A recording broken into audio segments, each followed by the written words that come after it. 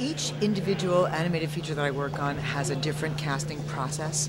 I don't always do the casting by myself. I often have to hire a casting director to help me because I'm just so often in recording sessions 9 till 6 every day. I've got to hire somebody else to come in and help me.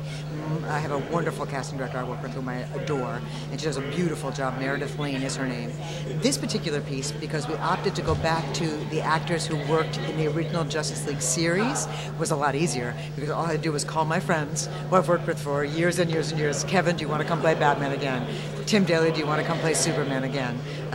Nathan Fillion was kind of a wild card. We had him come play Green Lantern, Hal Jordan. And that's always nice because I just adore Nathan Fillion, and it's a pleasure to have him on any project. Susan Eisenberg, all the actors that did the series with me. So it was kind of like old home week, coming back into a project that, although it had been years since we've been in production, everybody fell kind of into their same roles quite easily. Me as director, them as actors. Do you